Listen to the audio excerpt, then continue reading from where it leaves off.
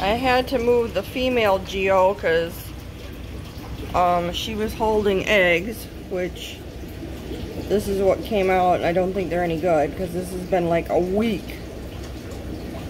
Unless cichlid eggs take way longer. But the male was just beating on her. Her tail is just shredded. Yeah, she's in there. Poor girl.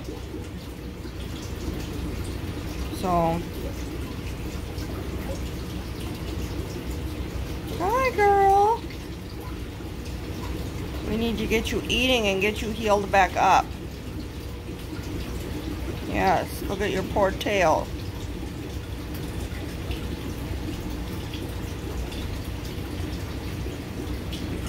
Oh, she gets her own little tank in here.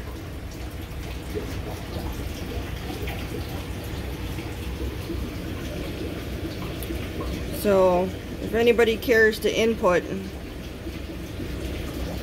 I'm sure that these eggs aren't going to be any good now that I dumped them out anyways, but she was holding these for at least a week, and I'm used to eggs that after 3 days are going to hatch. You should certainly see eyeballs.